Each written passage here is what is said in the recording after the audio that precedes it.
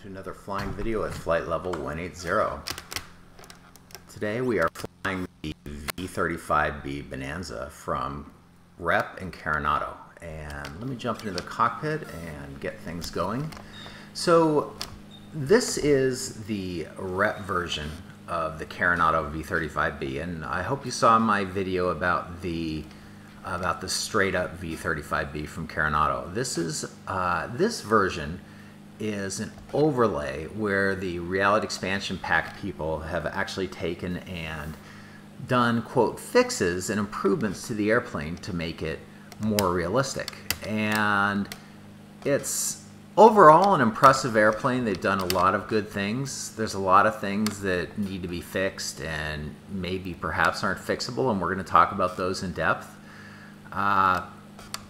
As you can see, if you look at my TAC, I have 157 hours on this airplane, and most of that is, that's not a lot of long haul flights. That's flying around the pattern and practicing IFR and such. And that's probably actually small. I probably have closer to 250 because one strange thing with this airplane is I left it idling on the tarmac at 1,000 RPM, lean a peak, and I came back 20 minutes later and the engine had completely failed and all my cylinder compressions were zero. I needed to replace the engine, which reset the TAC, which is very strange. There's some strange things that happen with it from time to time, so I'm closer to 250 on the simulator version. In the real world, I have some time in the right seat of Bonanzas. Not a massive amount, but a pretty good amount, and I have a pretty good sense of the V35b and what it can do in the real world and what's typical and what's not. So I think I'm pretty qualified to do this in-depth review. Now, let's look at the outside of the airplane. I'm not really a guy to really get all hot and bothered about how an airplane looks and the cosmetics. I'm less interested in the game aspects and more interested in, reality. Like, how close is this to the real thing? Can I go and practice in this airplane and get something that approximates reality? And do the systems and engine and such for do what I'm going to expect when I'm actually in the real airplane? And obviously, since I spend time in V35Bs, this really hits close to home with this airplane. So this review is not about it's not about, the cosmetics and how the instruments look and such forth. Though, the cosmetics are great, the instruments are spot on with reality. So, let's focus on the nitty-gritty of what the airplane does well and what it doesn't do well.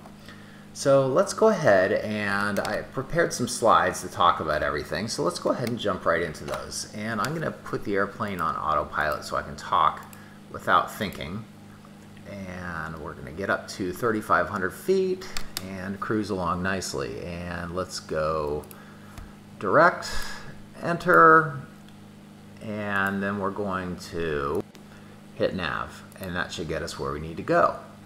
So let's go ahead and look at the slides here. So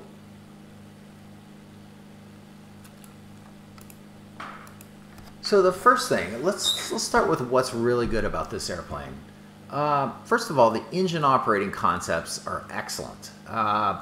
It really explains to you some of the most critical things to understand about operating a high-performance fuel-injected engine. That's called rich a peak and lean a peak. And I'm going to show you here, if you can see the EGT gauge in the bottom center of the screen. I have my mixture control. You can see down there, it's all the way in, so I'm full rich right now. And I'm going to start pulling it back. So watch this. Watch what happens. As I pull back my EGT, my exhaust gas temperature is going to rise. And you notice here, it's going up, going up, going up, going up, going up, going up. And then watch what happens. It's going to hit right about there. It's going to peak. Now it stops. Now watch what happens. It's going to start falling back down. So that maximum EGT is the maximum exhaust gas temperature, and that's called peak EGT. And that's a super important number when it comes to deciding how to operate your engine. And So where I am now, I'm actually lean of that peak EGT. So my mixture, my fuel flow is below that peak EGT. And if I were to go more fuel, it would be rich of peak EGT. And I apologize to those of you who know this concept, but it's a very important concept.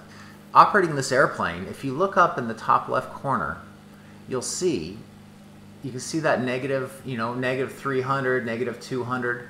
That's the degrees rich and lean of peak I am. As you notice, as I go up, it's going to go positive, and now I'm rich at peak. So it tells you very explicitly where you are and really helps you to understand. And you can sit there and watch the power. As I go leaner and leaner, my power goes down, and as I go richer, my power goes up and then goes down. So it's a great, great thing to be able to watch that setting and be able to tune your engine and get it, understand how the trade-offs are. It's really wonderful, and I strongly recommend it to anybody that they pick up the rep package, to anybody that seriously wants to learn about how to operate engines in a sophisticated manner. And this goes for real-world pilots. A lot of people don't understand the red box. They don't understand rich of peak. They don't understand lean of peak. They've been told something by their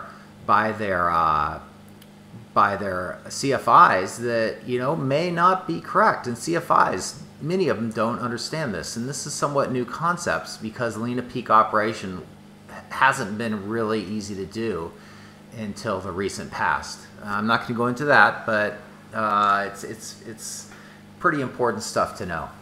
So we're going to hit some mountains here if I don't change my course. So let's go ahead and do that.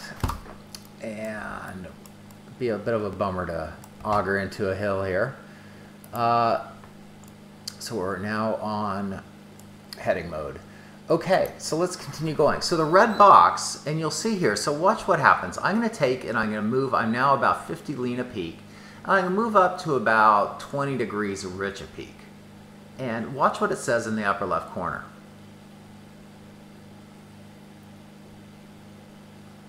The engine is inside the red box. Reduce power, lean further to extend engine life, which is correct.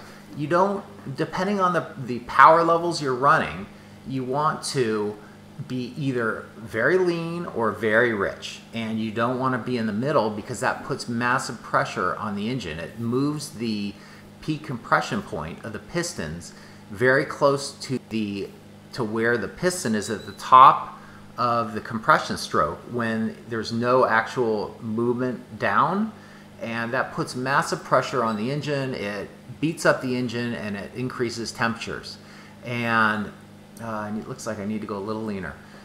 And so it's very important that you stay out of that red box, and a lot of pilots don't know about that. So it's a great tool to actually use this rep package, because it explains that to you and explains it in the manual. It's not super in-depth, but it's pretty good, and it helps a lot.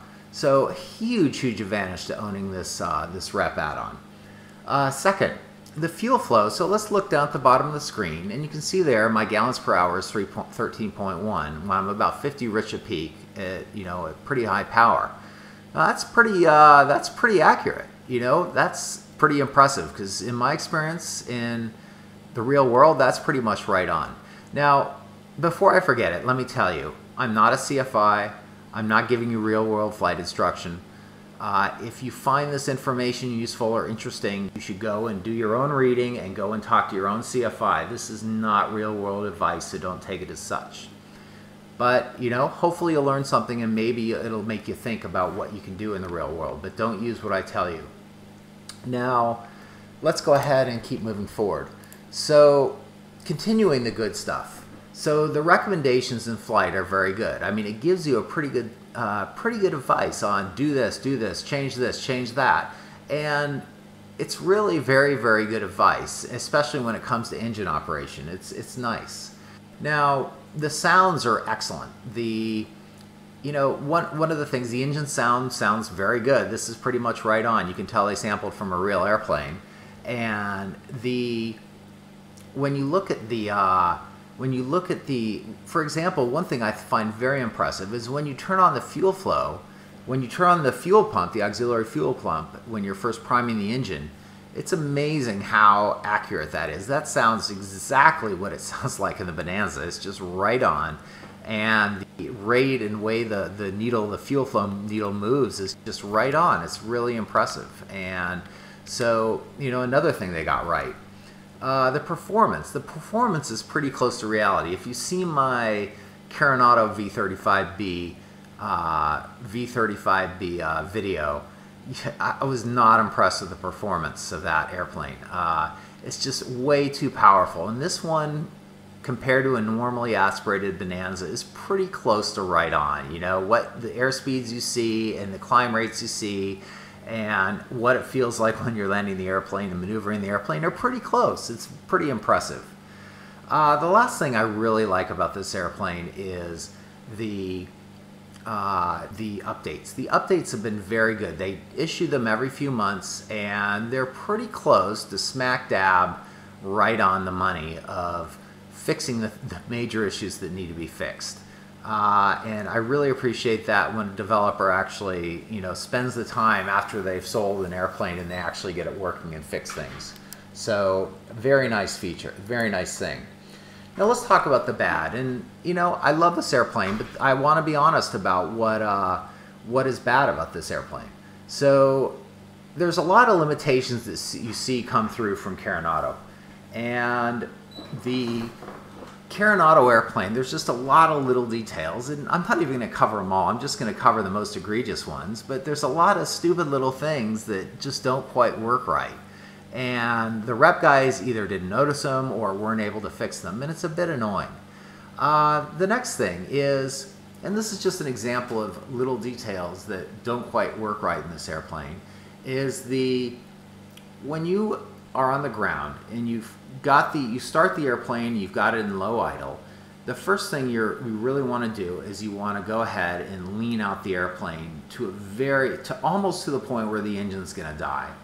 And it doesn't react normally in this airplane. It just doesn't really have any effect until you suddenly hit the point where the airplane just dies because it's starved of fuel. So you should see a little bit of roughness. You should see an increase of RPM as you get to best power. You know, there's a best power setting even when you're at low idle. And you just don't see that. You actually do see that in the F33A rep package, so kudos to you guys for doing that one correctly, but in the V35b it just doesn't work correctly. Next thing, the brakes and ground handling are just putrid in this airplane. You can actually, it's almost impossible to stop the airplane. It's just not good. It's even when you lift the flaps completely, it's just the brakes are horrible. And if you had that in real life, you go straight to the shop. So that's disappointing. Another thing, and let me show you this. I'm going to go ahead and drop the gear. And gear is down. I'm going to go ahead and try to get the airplane down to stall speed. So here we go. We're staying nice and level. And this is something that's very important. You want the stall horn and the stall speeds to be correct. And the stall speeds are too high in this airplane, in my opinion. And second, the stall horn does not work. So, you know, when you're approaching the airport and, you know, you're right on the bleeding edge and you're about to stall, you want that damn stall horn to go off. And it just does not work correctly in this airplane. It doesn't work. And I found in V35Bs that stall horn is incredibly sensitive. So let's see if we can get our speed down a little bit. There we go. We're pretty close to stall. And there we go. And you know, there's no horn there. And it's the only airplane, an X-plane that I've seen is this Bonanza in the F33A that has that problem, and it's not great. It's not a great thing. So you know, that's something that needs to be fixed, and I think they just missed. So anyway, so let's see, we're at 2,500 feet. Let's get up to 3,500 so we can do a little bit more testing. let's go up. Let's just go up a little bit.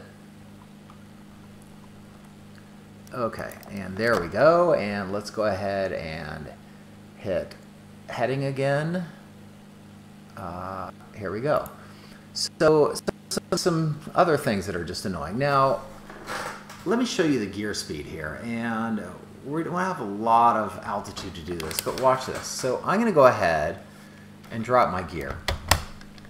So actually, let's go ahead and climb up. I have my gear up, my gear down, so I'm going to put them up. And let's see what we can do here. So we're going to get a little bit of altitude, and we're going to trim for level flight. And there we go. So now we need some more speed here. Before I can show you this, let me come back to this in a second once we're leveled off. So another thing. So watch this. So look at the bearing pointer here over on the left.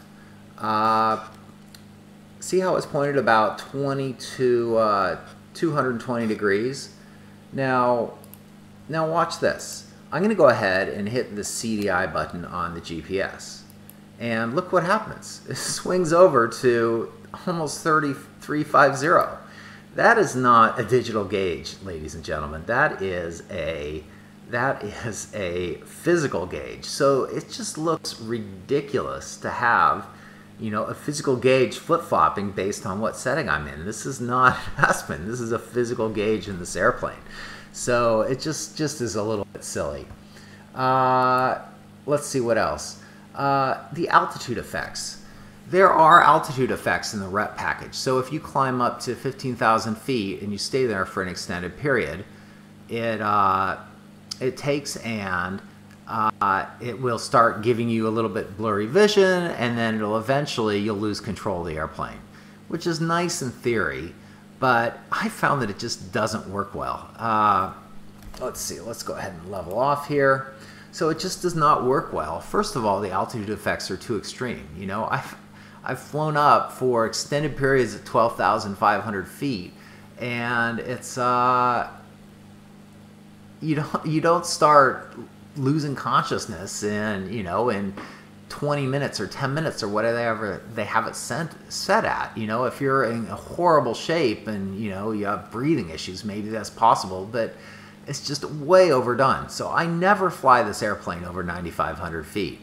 And that's a big limitation of this airplane. You should be able to, I think the service ceiling is around 18,000 feet for a normally aspirated Bonanza. And you probably can get higher. And, that's just ridiculous that just the limitations of the oxygen, of the altitude effects prevent you from going up into higher altitudes. Very disappointing. And so you can, in theory, turn off the altitude effects, but I've found that you can turn off some of them, but some of them don't turn off. And, other things that are not great is you'll start getting some altitude effects, and then you descend, you think, okay, that would take care of the altitude effects, but they stay. So it's not great. It's really poorly done. And I think there should be a way, like some airplanes you see out there, like the DA-62, I think it's Just Flight perhaps, that you can actually put on your oxygen mask. And every Bonanza I've ever been in has oxygen on it. A V35b is going to have oxygen on board. Why can't you just wear oxygen and expand the full envelope of the airplane? So very, very disappointing in it. Either the altitude effects need to be removed, or they need to add oxygen, or they need to fix it, because it's just not great. So let's go ahead and look at the landing gear issue I was talking to you about. So let's see. So we can go ahead and land our gear. We're inside our speed range. So now watch what happens. So I was at level flight, and watch what happens. I'm just going to release the yoke here. Right? That is not great. I'm going down 3,000 feet per minute. And let's make sure I don't overspeed. But that is really not great. That one of the huge advantages of the Bonanza is that you can actually drop the gear and get 500 feet per minute of descent just from and it's pretty much spot on. You drop the gear, you go down 500 feet per minute once you stabilize. And this airplane, it just absolutely slams the nose down, and there's no stabilization at all at 500 feet per minute. So another thing this really needs to be fixed. And I don't know if it's fixable. It's probably a Carenado issue, but it needs to be fixed. Okay, so something here, I don't know if I have the sound turned down a bit, but the sound effects are too loud for this airplane.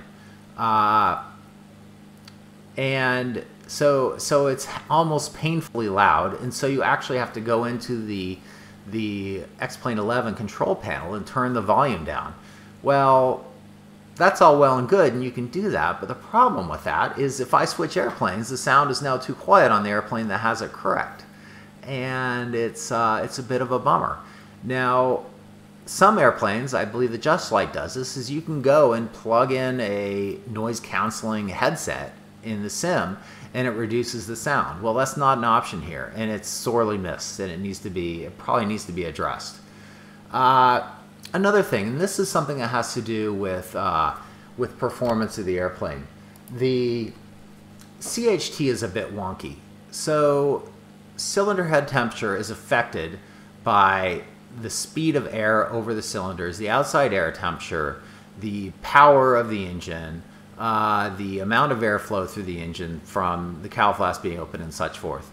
This airplane does not do a great job of handling that. And let me, it's okay, we're up to 3,600, so that's good. Maybe we should drop down a little bit. And 3,500 feet. I don't want to be in the clouds if we can avoid it. So, so the CHT effects are very strange, and I'm not going to go into detail on that. But when you start going down at, you know, 1,000 feet per minute, your CHT should drop pretty drastically, and it just doesn't work correctly. So that's a little disappointing. And another last thing on before I get to my biggest gripe about this airplane is the ball is upper left side of the instrument panel, and you can see that ball is not centered.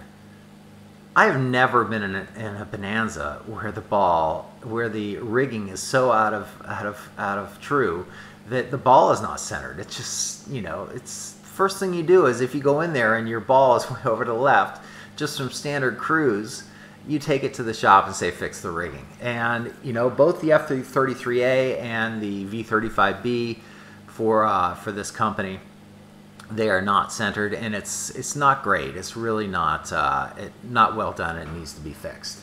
So let's get to the last big issue. And I don't mean to carp too much about this airplane, but you know, I want an honest review that really goes into this is about reality. Well, the things that are not reality need to be fixed. They need to be about reality if for this to be truly a reality expansion pack. So let's talk about oversquare. So what is oversquare? So let me show you the manifold pressure gauge and the RPM here. And so right now I am, let me move this back a little bit. So I am square right now. So I'm 26 inches of manifold pressure and 2,600 RPM. So 26, 26, that's square operations. To be under square, that means the RPM is greater than the manifold pressure. And to be under square, that means the RPM is less than the manifold pressure. So a lot of CFIs will tell you that never operate over square. So having, in other words, the RPM underneath the manifold pressure. And that is really an old-timers thing. And you'll hear a lot of people say that. It's amazing how many people have misconceptions about that. But it is not true. And especially when you're talking about lean to peak operations. And so if you can operate, you know, if I were in a real world situation right now in this airplane and I weren't in the rep package, I would be operating my airplane at, say, 2,100 RPM and 26 inches of manifold pressure and lean to peak. And that would be perfectly acceptable. But look what happens when I do that in the rep package. wait a few seconds, look in the upper left corner. You're operating the engine above the map RPM limits, reduce the map or increase the RPMs.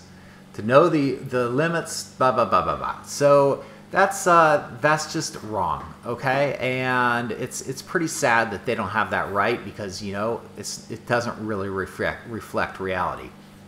Now let's talk about the benefits of oversquare operation.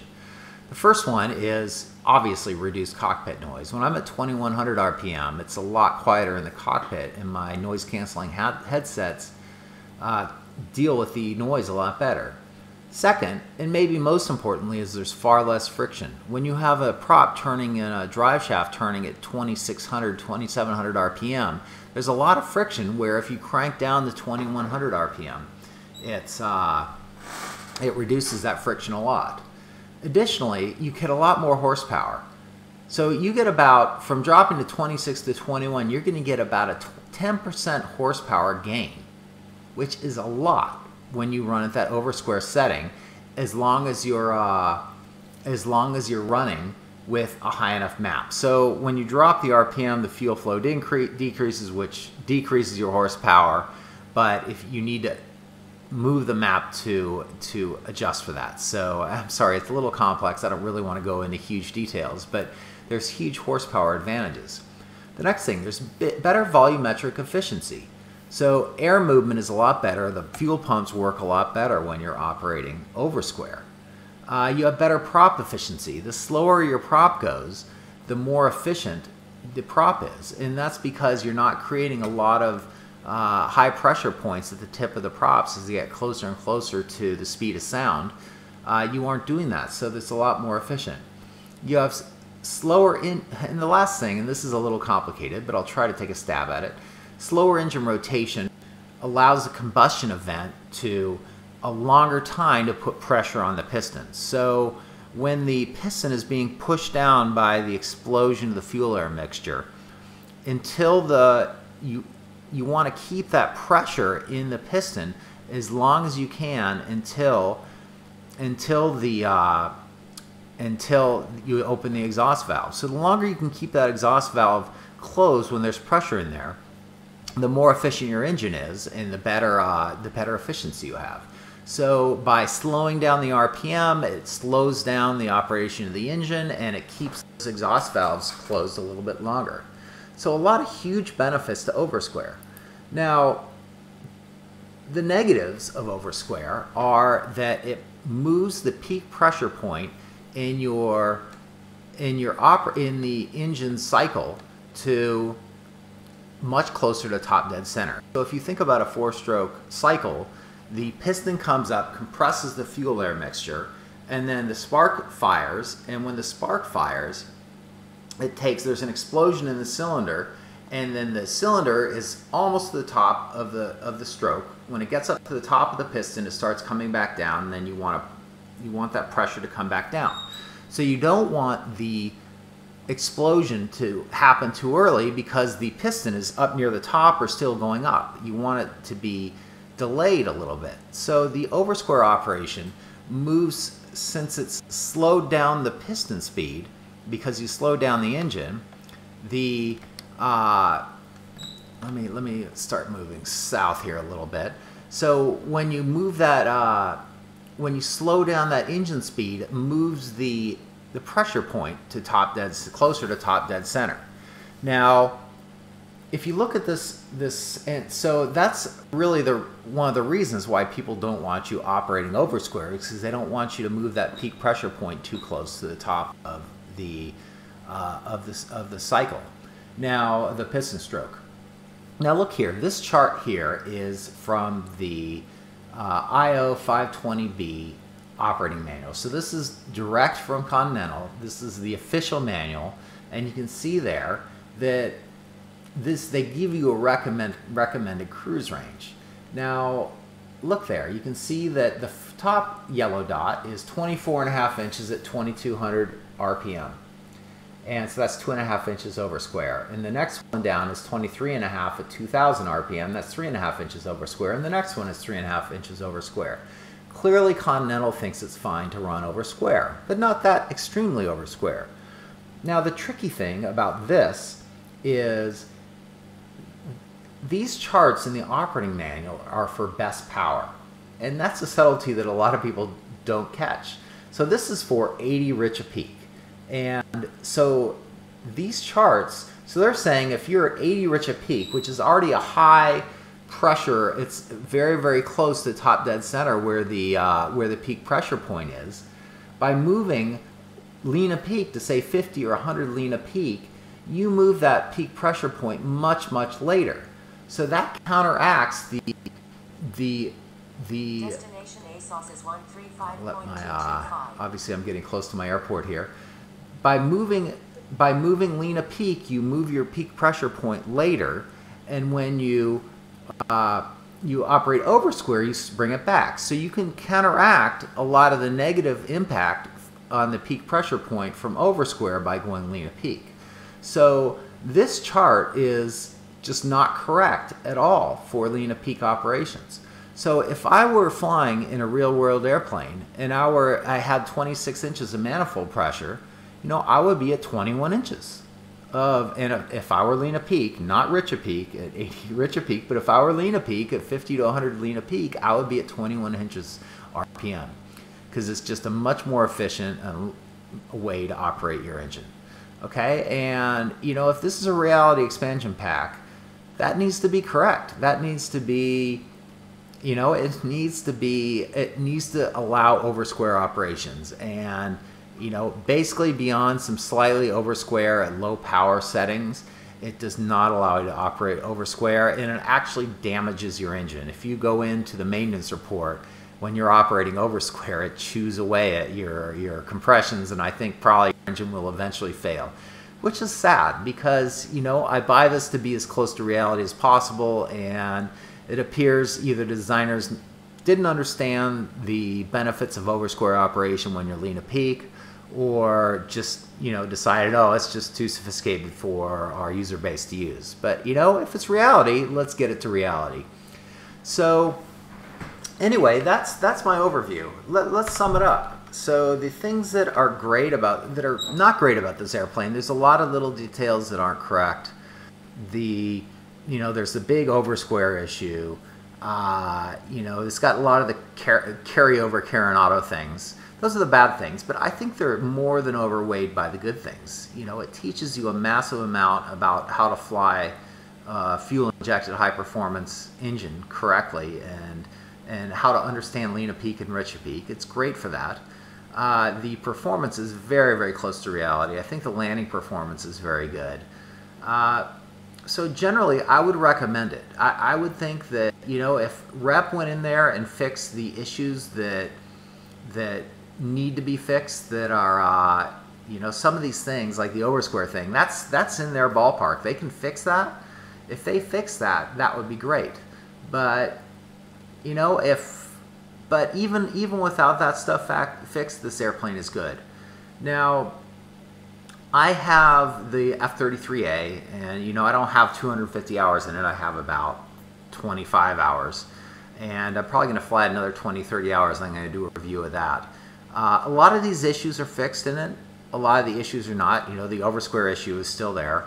It actually says in the manual, it says, do not fly over square, which is ridiculous. And there's a lot of little issues, some things that work correctly in this airplane that don't work correctly in that one. I think maybe if I were going to choose between the two, I would choose the F33A if I were deciding which airplane to choose to install Rep on. But it's pretty close, so I don't know if I would go out and buy the F33A if I own the V35b with the Rep. So anyway, I hope that's helpful. If you want reviews of any other airplanes, I'd be happy to do them. As I told you before, my intent here is to go very in depth and to talk about the real world stuff and how close this is to reality, and focus a lot less on the cosmetics and stuff. So I hope that helps you, and please leave comments and try to make them positive. Thank you so much.